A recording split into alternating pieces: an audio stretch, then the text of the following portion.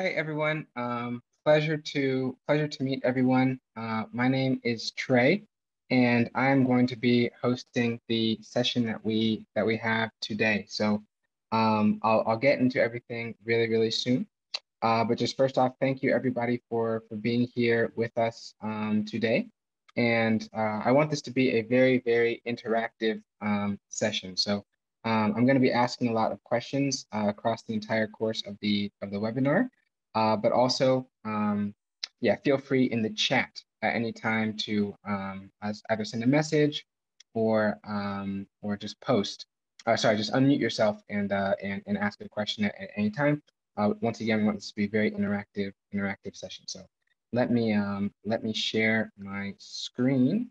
Great. So today's session is on how do you build your network and leverage your network to achieve your goals. And so that's going to be the main focus of the conversation today. Once again, my name is Tre Hunt, and I am the co-founder of Afrijob. And so before we jump into this session, I'll just do a quick introduction on myself.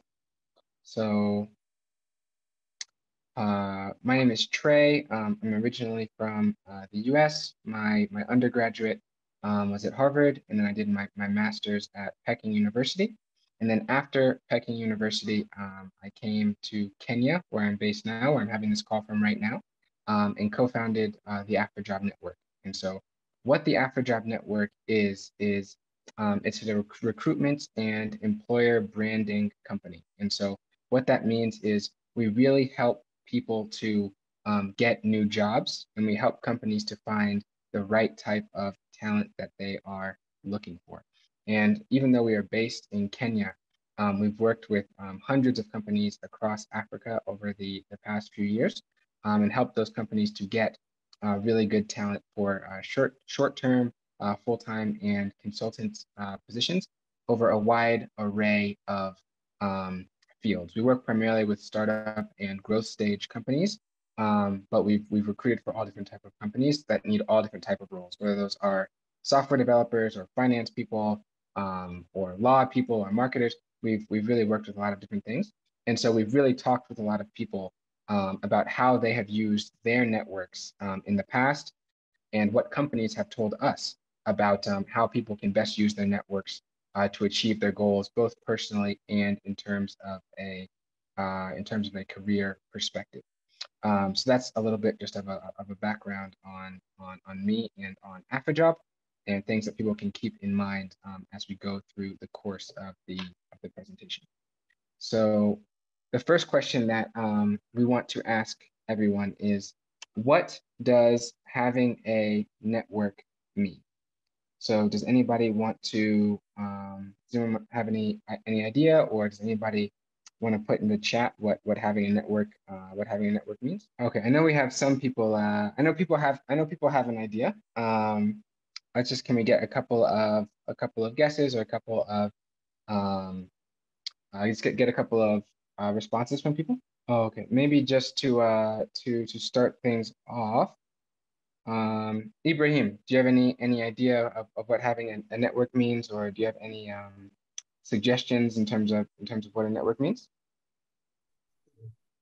All right. Good afternoon. My name is Ibrahim Halidu from Ghana, West Africa. So I think that having a community of like-minded people within your reach, and you have deliberately built these people around yourself. So you share resources such as opportunities with one another, you mentor one another, you do the hand-holding amongst yourself, and with the aim of growing together. So some people could bring, let's say, their knowledge on board. Some people are highly resourceful in terms of monetary, something that they can also bring on board. So that is how I understand about having a network. And maybe an example, I have a lot of people within, I am a startup developer, a business developer. I train a lot of startups here in Ghana. So anytime I go to an event, I look out to people who are high net worth individuals. One, I look at people who have done a lot in the ecosystem, both in Ghana and Africa at large. I look out for people who work in banks, So I take their contact and I always reach out to them, either daily or weekly. So when I have any mentorship events, I call on these people. When I have a startup pitch competition coming on, these are the people that I look out to become the judges in the competition. So that is how I understand about having a network. Thank you. Okay, thank you so much for that, Ibrahim. But yes, what Ibrahim said is exactly what having a network is. It's a group of people that can be like-minded or maybe even tangentially or adjacently minded to you, who have who are within your immediate vicinity or just a couple of people away who can help you to move forward. And so Ibrahim gave a couple of really good examples of how he uses his network in order to succeed in West Africa. And so we'll come across a lot of different examples also of different type of networking techniques across the course of the presentation. And yeah, also I see in the chat, Gracias. Gracias says yes, knowing people you can reach out to. And then also Salami says it can mean to have contact, which can allow you to get something easily. Yes, all of those are really good examples of networks. So before as we continue going into what exactly it means to have a network, it's really important to understand a couple of key concepts. Okay, so the first concept that we're going to go over here is 6 degrees of separation. Does anyone know what 6 degrees of separation means, or has anyone heard of the term 6 degrees of separation? Okay, maybe let me ask one person in the chat. Berenice, have you heard, ever heard of the concept of 6 degrees of separation or have any idea of what it is? Okay, no worries. So the concept of 6 degrees of separation is that essentially, okay, no worries, no worries. So essentially the idea of 6 degrees of separation is that every person on the planet is only 6 degrees or 6 people away from anybody else on the planet. So as you could see here, this is just an example to illustrate. But let's say you're Tom Hanks and you want to get in contact with Barack Obama. You see, Tom Hanks is just 1, 2, 3, 4, 5 connections away from Barack Obama. And so the reason why this concept is so powerful is because as you continue to build up your networks, as you think about who you need to be getting in contact with, if you need to get in contact with someone who you think is really outside of your range or really outside of your reach, or there's no way that you're ever going to be able to get in contact with him, just remember that you're only 6 degrees at the most. You're only 6 degrees of separation from somebody else. Okay, so keep that in mind as you really think about how you are going to build your network and how you're going to leverage your network to achieve your goals. You're never as far away from others as you think you are. So keep this in mind. Another very important concept as we continue going through is Dunbar's number. So here it says right here what Dunbar's number is. It's the number. This was a term that was coined in the 1990s by an academic named Robin Dunbar, and this is essentially the amount of meaningful or sustainable relationships, social relationships that an individual can maintain. So that's around 150 meaningful relationships that an individual can maintain. So why do you think Dunbar's number is also an important kind of concept or an important theme that we can rely on for this presentation when you think about building your network? Does anyone have an idea? Does anyone have does anyone have any theories about why it's important to keep Dunbar's number in mind? Right. Thank you, Christy. Thank you, Christy. So yes, I think right.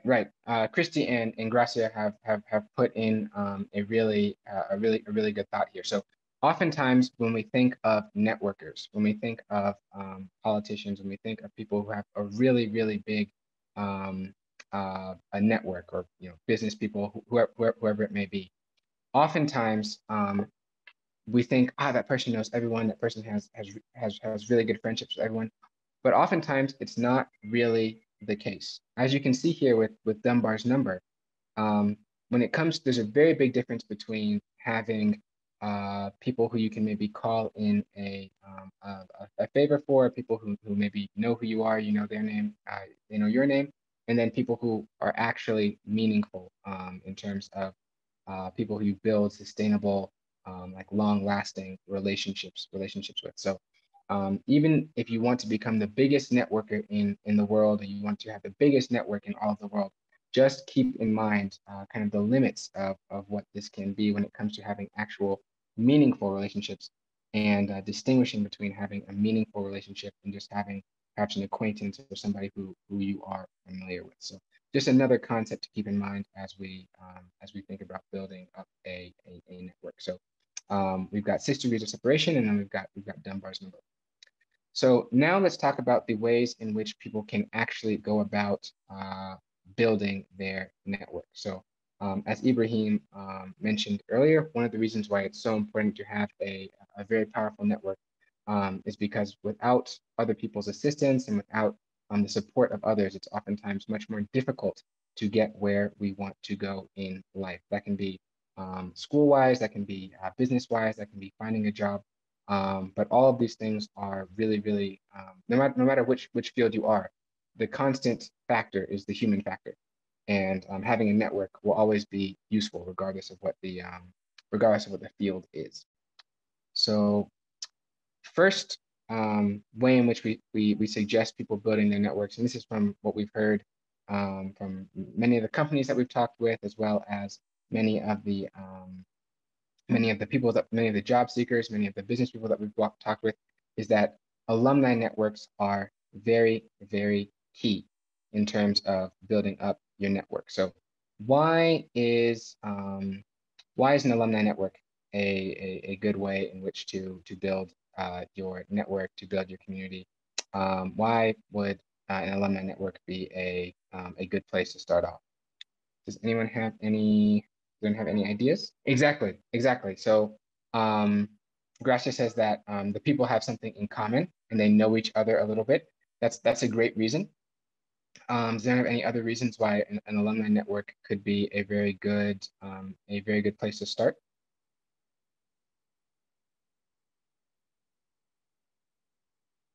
Okay, so another reason why an alumni network can be really good is because oftentimes an alumni network also has a lot of resources attached to it.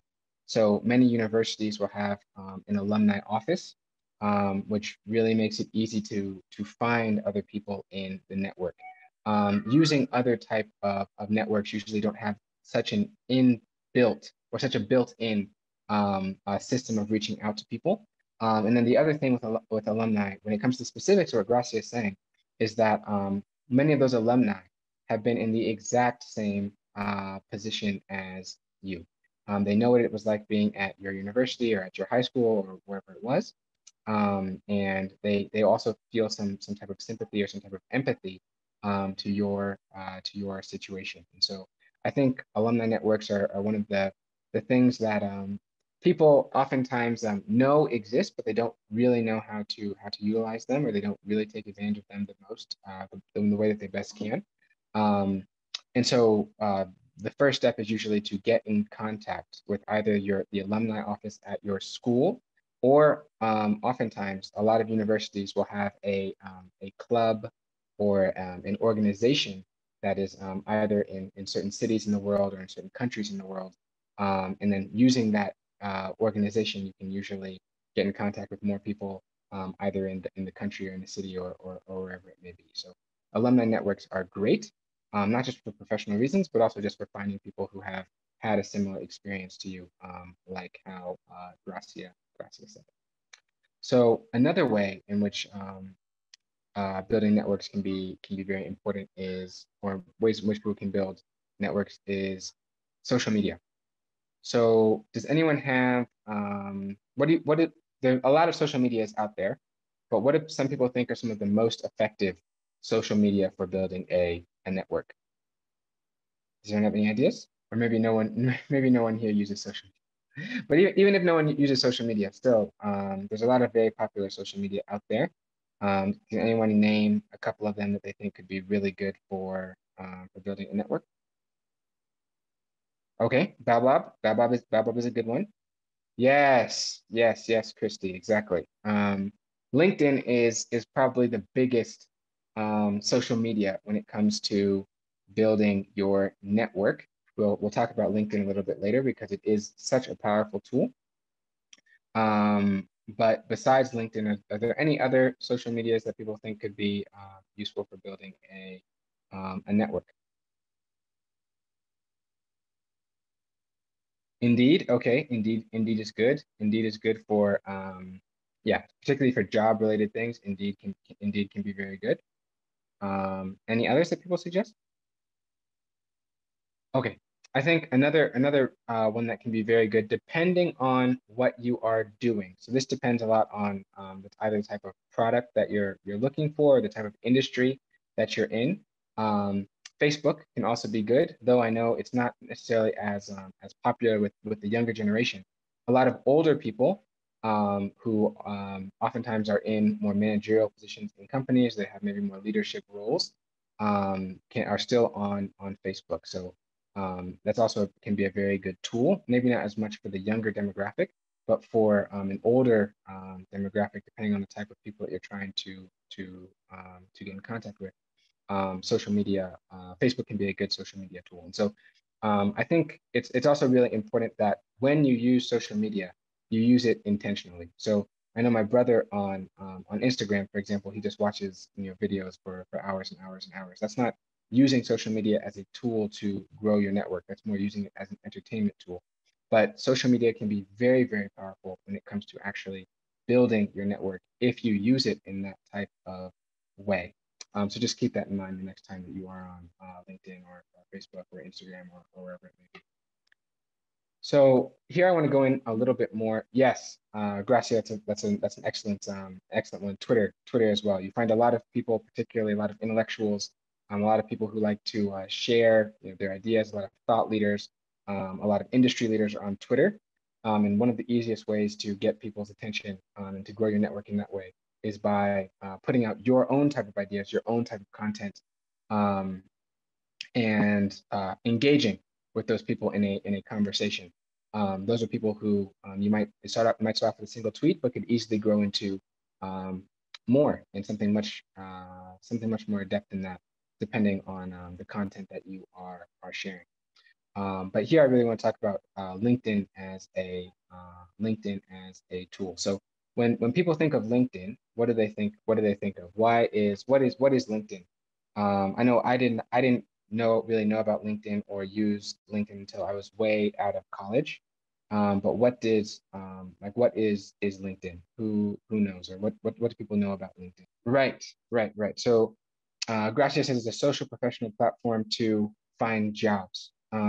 So she split it into kind of two separate areas in this point. One is a social professional platform, and one is to find jobs. And yes, I think when we think about finding jobs, I think the traditional way was just to go on Indeed, go on Monster, look for job posts, and apply to them, apply to them, apply to them.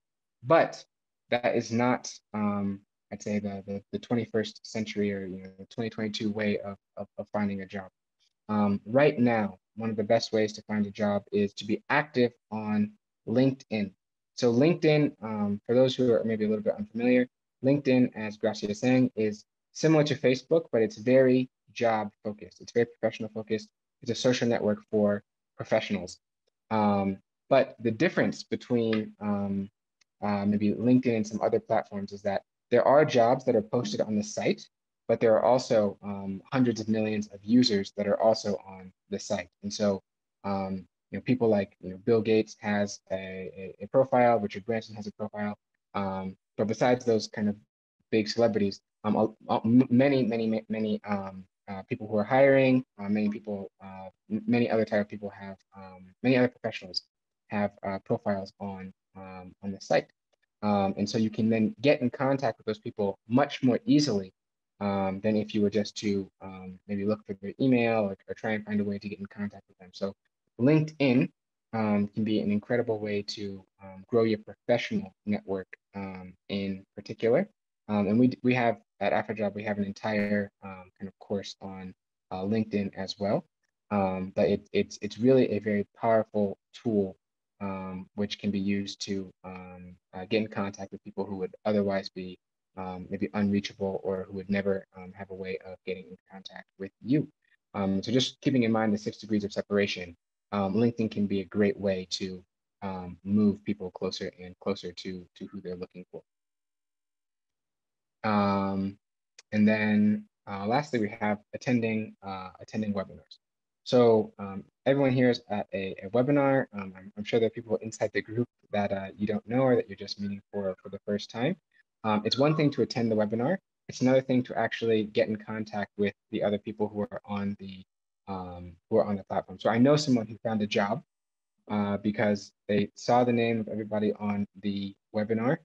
They added them on LinkedIn and then started conversations from there because they already had a mutual point of contact, a mutual point of interest, which was then able to be leveraged into future conversations and then other types of opportunities down the road. So it's also very important not just to attend the webinar, but similar to with social media, use them in a proactive way so that you are able to really take advantage of every single aspect of what is being offered by the people who are hosting the webinar.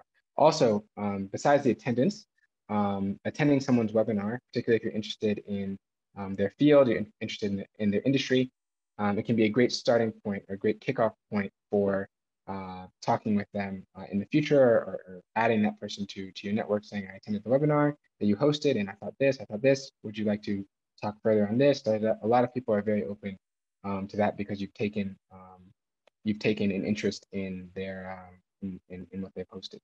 So does anyone, before we go on to social events, does anyone have any questions so far? Does anyone have any comments so far or anything like that? Okay, cool. We'll continue. So all the things that we've mentioned so far have been very much virtual. Okay, great. But there's also, of course, the old-fashioned way of social events. I think one of the ways and one of the reasons, just going back to LinkedIn, why it's so important is because at a social event, what is critical is to talk with as many people in the room as possible, or at least be visible, talk with people who are there. On LinkedIn, you're in a room, it's the same type of concept, but it's virtual. So in a social event, there might be a few hundred people, you're talking with them, you're expanding your network in that way. But on LinkedIn, you're in a room with thousands and thousands and thousands or millions of people. And you can then choose from those people who you would like to connect with. So the good thing about the virtual methods that we've just talked about is that they can be accessed kind of at any point of the day, while social events are a good time to leave an impression, but they don't happen as often as some of the other things that we talked about. So you might be saying, okay, Trey, you've talked about all these different things. You've talked about social media. You've talked about LinkedIn. You've talked about a bunch of different things. But how am I going to go and get people to notice me? How am I going to? I'm sorry. It looks like my. Let me share again. So you might be saying all of these questions about, okay, Trey, you've mentioned how I can use these tools. You've mentioned the different ways in which I can get in contact with others, but how am I really supposed to do it? And so my answer to that is that you need to build your brand. And so when I say build your brand, what does that mean to everyone? What is your brand? What is your? Oh, go ahead. Can I step in? Go ahead. Someone last said it is the marketing image of a product, a service, a business, or even an individual. So the kind of image that you have, the perception, among other things, branding moves beyond colors. Branding moves beyond logos, and it has to do, it has a lot into it. And he delved it by talking about brand persona. He talks about brand identity, brand loyalty, among other things. This is what I have to share about branding. Okay, great. Thanks for that, Ibrahim. So that's really good when it comes to a brand for, as you're saying, like a product or a company. What do you think that means for an individual? Like, what does that mean for Ibrahim's brand? Or what does it mean for Ibrahim? What does Ibrahim's personal brand mean? Please, is it directed to me? Yeah. What does Ibrahim stand for? When the name Ibrahim is mentioned, what comes to people's mind? In Ghana, when the name Ibrahim is mentioned within my ecosystem, what comes to people's mind is about building startups, innovation, inclusiveness, sharing knowledge, and simplicity. That is what comes to many young people when they hear about Ibrahim. Exactly. So what many people say a brand is, or what many people say a personal brand is what people say about you when you are not in the room. So exactly what Ibrahim said. So when Ibrahim is not in the room, people talk about him as the startup guy. They talk about him as the person who helps other people out. That's exactly what your brand is. And so how can you can, as Ibrahim's saying, you can only talk with so many people. If you want to build your network, you want to build your brand and get people to know about you, you can only talk with so many people, right? Like in a day, I can only talk with, however many people I come across, however many events I go to. But what is a way in which I can build my brand like very, very effectively, even if I'm sorry, I keep getting disconnected. But what is a way in which I can build my brand, even if I, for example, I'm not meeting with somebody. What is a way in which I can still continue to build my brand? Does anyone have any thoughts on how I can, or how anyone can build their brand without without actually physically talking with anyone? Yes. Okay. So as Gracia says, yes, you can do it by improving what you do. But another great way of doing that, and the way that you can show that you're getting better at what you're doing, is by social media and some of the tools that we were just talking about. There are plenty of people who have become, people would say on LinkedIn, for example, influencers, or people who have become thought leaders just by sharing their ideas on social media. So thinking about it in terms of an event. If you go to an event, you can only talk with a few people there. But if on LinkedIn with a single post, or on Twitter with a single tweet, you can suddenly reach out to thousands of people at a single time. And the more that you produce good content about what you're interested in, what you're an expert in, and all of that, the more people are going to want to come to you. So building your brand and building your network is not just about you reaching out to others. It's also about, yes, exactly. Hi, Dennis. Yeah, so Dennis says exactly what I'm saying here. You can build a personal brand by being integral or doing something well and with consistency so that people can identify you by that. So if Dennis is constantly posting about startups, if Ibrahim is constantly posting about startups, constantly talking about it, soon, instead of Ibrahim reaching out to people are going to be reaching out to Ibrahim in terms of, oh, I know you're really good at startups. I know you really think about this, you think about that. I'd love to hear your thoughts on it. I'd love to work with you on this and that. And so keep that in mind as you build your network. It's not just about you reaching out to others. It's really important that you create content, you produce content that makes other people also interested in coming to you. And you can do that on Twitter if that's your platform. You can do that on LinkedIn if that's your platform. But the main thing is to produce content that people will associate with your brand and that your brand remains consistent. Another way in which you can build your network is by doing online courses. And so someone had previously mentioned Baobab as a great resource. And there are a couple of really good online courses that Baobab hosts. And since many of the people here are associated with Baobab and affiliated with Baobab, you have access to these courses. And so I highly suggest that you take advantage of these resources so that you can get better idea and get more perspective on how to build your, sorry, on how to build your professional network. And I'm sure that yeah, and Gracia has just posted in the group in the chat how to build your professional network and how to build a professional digital profile. So please take advantage of these resources. These are things that a lot of people would kill to have to be able to have access to. So make sure that you take advantage of them since you have the privilege of doing so. And so I just want to touch on a couple of case studies really quickly before we run out of time. So first, does anyone know who Tim Ferriss is? Has anyone heard of Tim Ferriss? Okay, so Tim Ferriss is he calls himself a human guinea pig. He just does a lot of experiments about the human body, the human mind, learning, networking, all this type of stuff. So he first wrote a book called The 4 Hour Work Week, and then he wrote a book called The 4 Hour Body, and he wrote another one called The 4 Hour Chef. But he's all about learning and trying to make yourself the best you that you can be. And so one of the exercises that he loves to have people do, and I think would be great if people in this chat actually tried this, is that just to kind of stretch how much people understand how powerful the network can be and how close they are to other people. What he loves to do is he tells students he gives them 1 week and he says, in 1 week, I want you to get in touch with the most high profile person that you think is possible. And so that could be a president of a country, that could be a famous actor, that could be a world famous scientist or whatever, a very famous business person.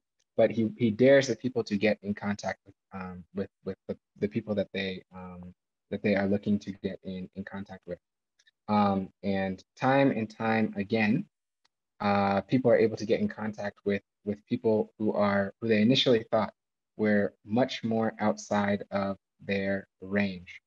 And so, for example, in one of the classes, one of the students was able to get in contact with Eric Schmidt, who was the CEO of Google at the time.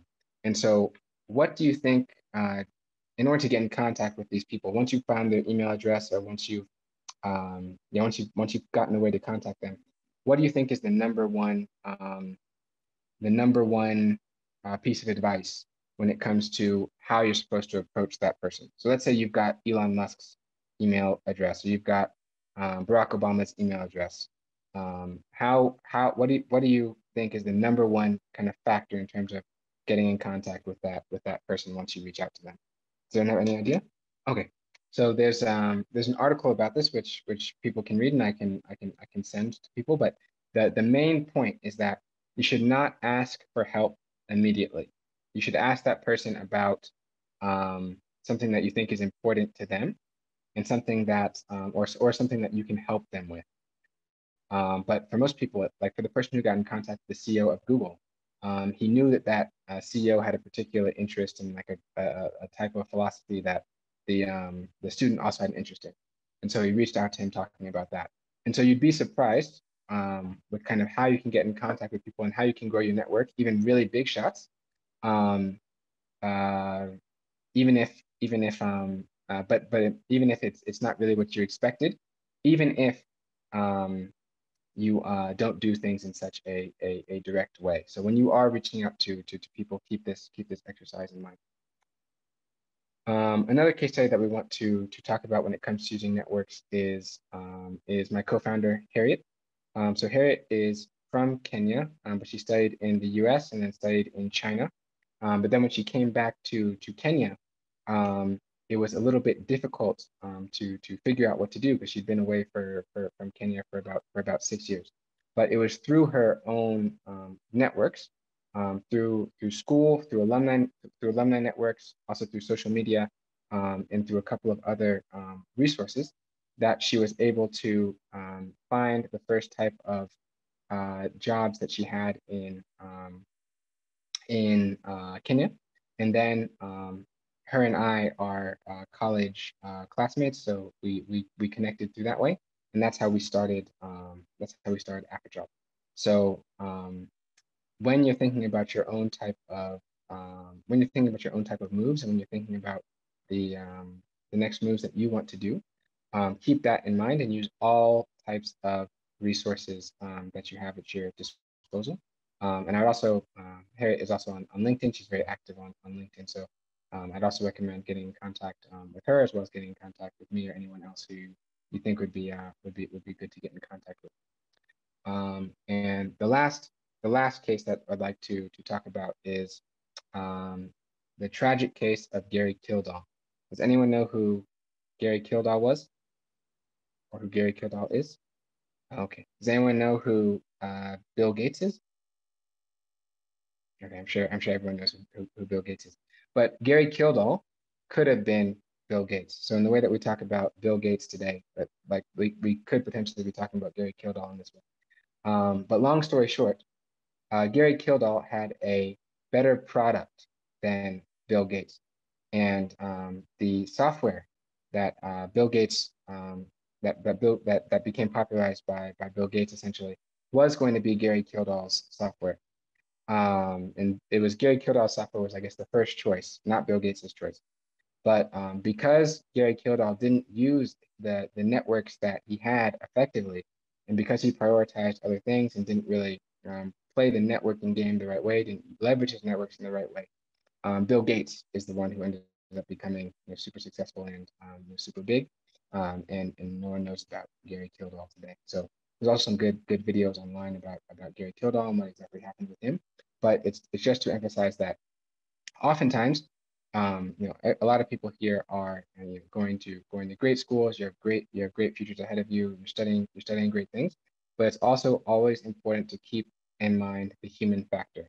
Keep in mind the human factor, and just because you've studied something great, or you have a great product, or you have a great idea, oftentimes the network or the networks that you have, the networks that you leverage, how you leverage those networks are sometimes just as important as what you've studied, what you've created, and this and that. So I recommend doing some research on Gary Kildall as well, just to get the details of his story, and how even though he had kind of a better product, he messed up with the networks, and so he was banished to obscurity. And so before we go into just the questions and answers from everyone, you might be saying, okay, these are some good ideas, or these are some good concepts, but I want to learn more. What can I do to learn more? And so here are a couple of resources that we recommend when it comes to building your network, when it comes to just getting a stronger network, and also once you have that network, how to use that network. And so they're kind of in three different categories. So one of the biggest ones ever is, this is kind of the grandfather text of all the other type of text in this category, is How to Win Friends and Influence People. Has anyone read How to Win Friends and Influence People, or does anyone know anything about? Okay, Ibrahim, what do you know about what do you know about How to Win Friends and Influence People? All right, so I read the book in 2019. It was introduced to me by a friend. At that time, I was a staff in a networking hub here in Accra. And one of the principles that I learned from that book is to know people by their first name, know people's name, their full name. And one other principle is I learned from the book is do not condemn people. And if you want to even condemn people, you have to speak good about them before you even say something bad or maybe harsh. And it's not even encouraged in the book. And also you should network. One of the things that is centered in the book is to network with people. Written by Dale Carnegie. Maybe because of my accent, I couldn't pronounce the name well. Dale Carnegie. So Ibrahim just did a great job of summarizing the book. So as it said, over 16 million copies sold. As Ibrahim said, it's a great way to learn how to build your network, get in contact with people, and how to build great relationships. These other three books, Super Connector, Never Eat Alone, and Your Relationship GPA, are all about how to best utilize your network. Oftentimes, people think what people think about when it comes to networking is different from what the practice is in real life. So all of those books talk on that. And then lastly, with The Ride of a Lifetime and Shoe Dog, so these are two business books, but when you read those books, you really get in work, in life, oftentimes relationships are, similar to what we're saying about Gary Kildall, relationships are oftentimes just as important as the product that you're doing or the work that you're doing. So Robert Iger, Bob Iger, is the former CEO of Disney. I think he's actually just become the CEO again, but at the time he was the former CEO of Disney. And you really get an understanding of how important relationships are in the corporate world. And Phil in Shoe Dog is a story of how Nike became Nike. And Phil Knight didn't just have Nike succeed because he had the best product, but also because a lot of the people that he met and the relationships that he built along the way helped him to do that. And so, as you go into your job search, as you go into starting your own company or whatever it may be, those are great real life stories that aren't just principles, but the actual stories of people who had to build networks in order to succeed. And then there's lastly Man on Wire, which is a documentary, and also very good about building relationships and building networks. And so that is actually it from me. I know we have just a couple of minutes, but does anyone have any last questions, or does anyone have anything that they would like to ask regarding yeah, anything you'd like to ask regarding building a network or any of the concepts that were presented or anything like that? Yeah, does anyone have anything that anything they'd like to touch on, anything they'd like to know? Or does anyone have any other resources or any other kind of books on using networks or movies or documentaries or anything that they would like to recommend to the group when it comes to networks or anything like that? Ibrahim, are there any you read How to Win Friends and Influence People? Have Are there any other books like that that you've read that you think would be good for people to read as well, or any movies you've seen or anything like that? Okay, so what's science of success about, Ibrahim? Okay, as we're waiting for Ibrahim. Okay, tell me, what does why do you recommend influence? What's influence about? Okay, as we're waiting for them, Gracia has a question. She says, after getting in touch with people you want to network with and finding out what is important to them, what do you do next, especially if their interest is way out of your space? Okay, that's a great question. So I think with this, it's important to kind of classify what exactly your objectives are for getting in touch with people. So I know that some people, for example, on LinkedIn, they will add, dozens of people every day just for the sake of adding them. And then once they've added them, they realize that they have hundreds or thousands of people or tens of thousands of people that are in their quote unquote network, but that these people really have nothing in common with them, that they can't really assist them in any way, or that there's no mutually beneficial relationship in any way. And so I think kind of the answer to that question is that it's important to know why you're reaching out to somebody in the first place. Yes, it might be a fun game to try and see if you can get a response email from Barack Obama, for example.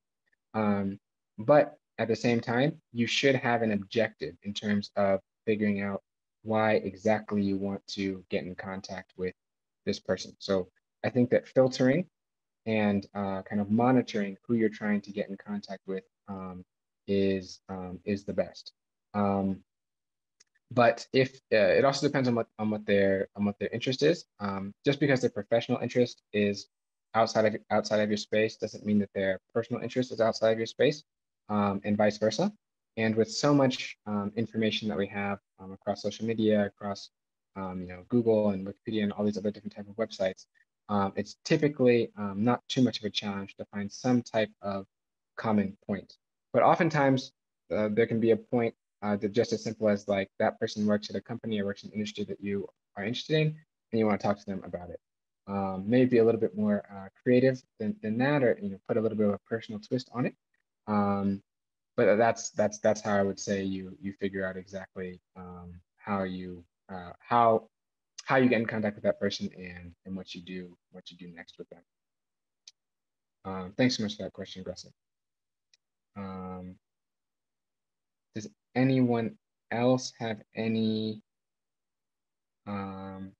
questions or any other suggestions for any other questions or any other suggestions for how to leverage your network, how to use your network, and the like? Okay, as we're waiting for any last questions, I do just want to say that I think that it is okay. So what Dennis says is my supplement is that it is not just connecting with someone, but remaining in contact or keeping the connection is the best. We shouldn't connect with people and talk to them just when just in need. Rather, always say hi to keep connection alive. Okay, Dennis, that you made a great point that is very similar to some of the points made here in Super Connector and Never Eat Alone. As Dennis said, one of the key points in Never Eat Alone, for example, is that your relationships and your network is like a muscle. If you do not exercise that muscle, then it will become weaker and it won't grow or it will deteriorate. And so as Dennis is saying, it's really important not just for you to get in contact with someone and pass out a lot of business cards or do a lot of LinkedIn connecting and this type of stuff. It's really, really important that you actually engage people. You see how you can help them, and you also ask them for favors. Because oftentimes people are actually afraid to ask for favors because they think that it's going to stress the other person or it's going to put unwarranted need on the other person.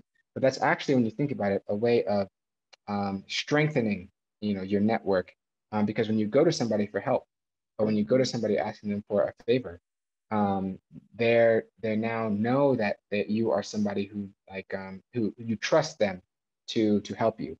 You trust them, that you trust in them to a degree, or you know them to a degree, or you believe that you're close enough to a degree that that person is now willing to help you. And so as Dennis is saying, don't just connect with people and leave it at that.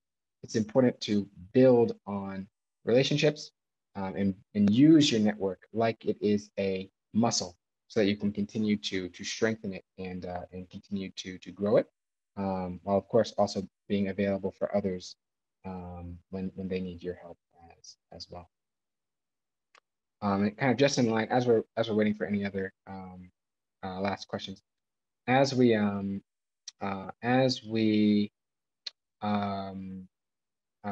Dennis is saying, I think that all of this stuff is easy to say, but it's also very important to do. So if you don't have a LinkedIn, get a LinkedIn. If you're not creating content to build your brand, start making content to build your brand, so that people are now coming to you instead of you having to reach out to others. If you're not familiar with some of these ideas in Dale Carnegie or Keith Ferrazzi or these type of people, start reading those books. So we can only present as much information as there is, but it's just as important that you actually start actioning on the information that is provided, so that it's not just knowledge in your head, but you're seeing the actual results and going to build that network. And yeah, Gracia has just posted the free Baobab courses again in the chat. That is a really great place to start as well. And yeah, it's a really great place to start as everyone continues to hone their network and develop their network and strongly build their network. Yes, does anyone have any other questions or any other comments or any other suggestions for the other members of the chat or anything like that? Okay, Incredible says these courses are also available in French on Baobab. So for any of the Francophone for any of the Francophone people in the chat, or for anyone who even just wants to practice their French, these courses are also available in French on the Baobab platform. Great. Any other questions or comments in terms of this? I guess I'll ask Salam and Ibrahim one more time. Do either of you want to share any additional information on either Science of Success or Influence? All right, so thank you so much for the opportunity, and I thank everybody who has joined the program webinar. Actually, this book that I just mentioned, Science of Success, was given to me by my mentor, and I'm yet to start reading. But the book that I personally will recommend is called Mindset. I'll type it in the chat box. It's called Mindset, and it's written by Carol S. Dweck. Mindset by, and she positioned herself to state that everything around the world, everything around us, everything that we win, every success has to do with the mindset. So we have to reconfigure our mind. We have to rewire our mind to be winners. We have to wire our mind to be learners. If we don't rewire our mind, reconfigure our mindset to the position of winners, we would always be the type of people who complain about the system is no good, Africa is this, what and what. If all these challenges are being faced by all other people around the world, why are they winning and why are some people failing? It has to do with mindset. And that brings me to the second book that I'm here to read, Psycho-Cybernetics. I think we should also get that book because these two books, they move together. Because you have to put people who reconfigure their mind to be winners, they always win. Every battle around the world, every battle that we fought is won within. Everything is within. If you cannot win inside you, you cannot win outside. So I would like everybody to try to get that, especially people operating in the startup world. You have to motivate yourself first. Otherwise, outside of the world, there are a lot of negative people. But if you position yourself as a winner, in fact, nobody can stop you. So Mindset by Carol S. Dweck is a very important book. I'm still reading it. If you are so busy, you can get the audio book to be listening to it. That is what I have to share. Thank you so much. Thank you so much for that, Ibrahim. I've also heard really good things about Psycho-Cybernetics. So maybe that will be my next read as well. But Mindset, Psycho-Cybernetics are two books that we can add also to the list that we have here. Okay, any last comments or any other suggestions, or Salome, would you like to add on influence? Okay. Well, in that case, I just really want to thank everybody for attending the webinar today. Once again, excuse me for my connection dropping sometimes, but thank you so much everyone for attending the webinar today. And then also if you have a LinkedIn, feel free to add me at any time, of course. Also feel free to add Harriet or anybody else from Afrijob. And I really hope that everyone had a great time and learned some things today. And hope everybody has a great rest of the week. You and I, we're breaking bounds on Baobab.